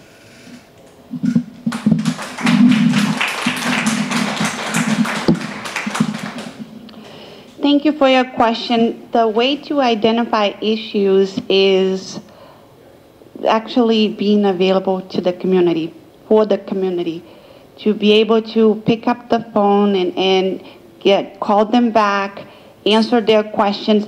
And a lot of times when they start calling you and you see that there's not an easy answer because at the moment the law is currently not there yet, that's when you start then researching more, looking more into it, and it's a process. An example, I had someone call me and they wanted to get his son to pre-K, but in order to qualify, it wasn't even pre-K, it's a Head Start, even before the pre-K. But in order to qualify, they need to make a certain amount of money. But he works by himself and the wife stays at home watching for the baby, and he makes just a little bit more than what the amount is in order to be able to qualify for that program. So therefore, no longer qualifies, and then the mother needs to stay at home, and then the family is in a financial hardship because of the formula, because of whatever the amount is. So when issues like this comes, then you know that there are more people in that situation. Then you start investigating, then you start looking, then you start researching. So as an attorney and having the legal experiences, and I really wanted to look into these laws, seeing what these issues are that are mainly affecting our community and how we can improve the quality of life of our residents. How can we make sure that our residents are taken care for and that we can meet them where they are. They're not going to come to us perfect, and that's our job to not just go to the State House and speak for them. They don't need speakers to speak for them. They need people that will act on their behalf, that will actually do the job and get it done and actually benefit them directly. So it's our job to really take the time to listen from our community, and I'm happy to do that. Thank you. Thank you. So we're going to wrap up this portion of our state rep. I just want to provide, Shirley, Rita, if you want to take 1 minute to just provide some closing statements for yours, and then we'll wrap up our candidate conversation. Thank you.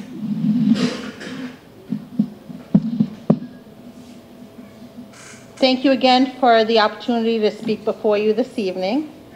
Once again, I'm the only candidate that has the experience to hit the ground running if elected as your next state representative.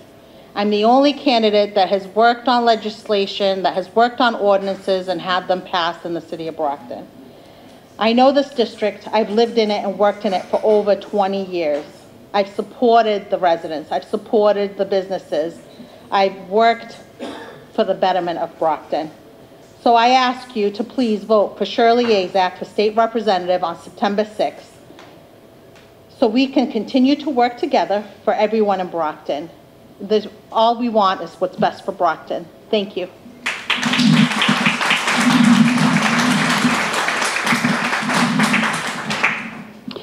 Thank you so much for the opportunity of being here tonight.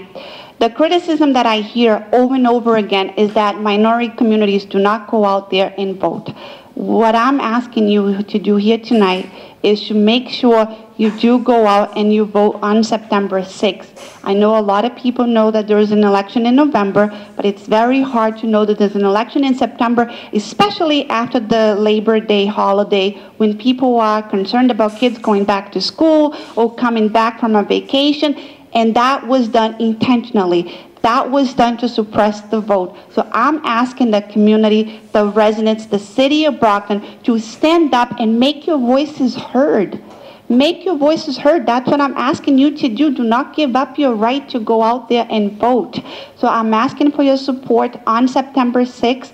And my phone number is 508-577-0083. If you have any questions, feel free to reach out. And it was a pleasure being here today. Thank you so much for the opportunity. Thank you so much. And this concludes our program. I would like to thank all of our candidates that came and participated. I want to thank Brockton Community Access and also the Greater Brockton Minority Business Association President Eves as well for organizing this event. Yeah, if you are a member of our association, please stay because we are having a meeting. But before we end, I do want to welcome up a member of Tanisha Sullivan's team to come and speak about her platform.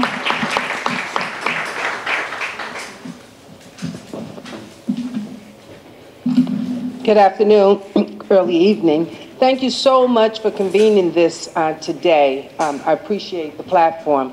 It's really critically important that our citizens have an opportunity to hear from people that they want to represent them.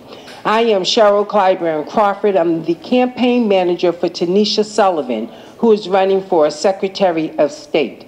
The first thing I want to say is Tanisha is 100% behind the Greater Brockton Minority Business Association in every way.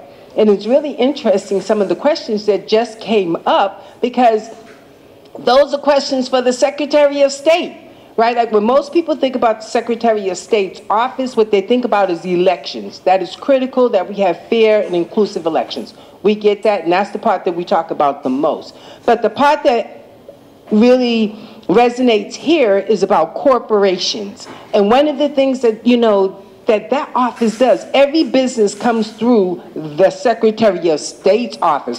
Where does that work have to get done? At the Secretary of State's office on that level. One of the things that I know my boss, Tanisha Sullivan, who's running for Secretary of State, wants to do is to simplify that process.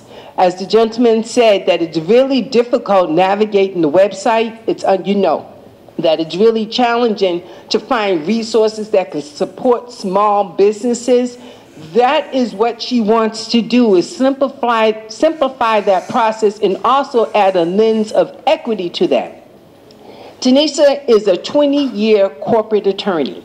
She is very familiar with how that process works and understands it inside and out. She's also a civil rights leader. She's the president of the NAACP Boston branch, and with that kind of experience, that's what she wants to bring to that office. The equity piece, you know, around making it such that your small micro businesses, your corner store, you know, your little cupcake shops are not competing with the cheesecake factories, right? Like, though you pay the same price to do. Massachusetts is the most expensive place to start a business in the country. That's a fact. I'm not going to steal her thunder. I'm waiting for her to come down here and talk to you. I just wanted to tell you, because I was jumping out of my seat, you're talking about corporations and how to make them better and how to make them more accessible. That's the office. You need Tanisha in that office to help navigate these kinds of processes. How to make the website simpler, to put a link on it that takes you to different resources that helps you understand how to get your business going. I'm excited to be her campaign manager. I'm the executive director of Mass Vote. I took a leave of absence so that I could run this partisan campaign, right? But we understand how critically it is important to have the right people in place. Elections have consequences. I mean, I could spend the rest of the evening. I won't do that. I know you all are continuing with your meeting. But elections have consequences. Who you elect, who you go out and vote for on September 6th, because our elections are won in the primary for the most part. You cannot skip September 6th. It's critically important. We just passed the Votes Act. The voter registration deadline has been reduced from 20 days to 10 days. Make sure everybody you know, your friends, your colleagues, your foes, everybody, right? Make sure that they're registered to vote in time so that they can vote September 6th. And I humbly stand here and ask you to consider voting for Tanisha Sullivan for Secretary of State. Thank you. Well, like I said before, I want to thank everybody for coming to our candidate discussion today. That does conclude for the evening. Everybody have a great night. If you want to join our next meeting, it will be August 14th at the Cape Verdean Association.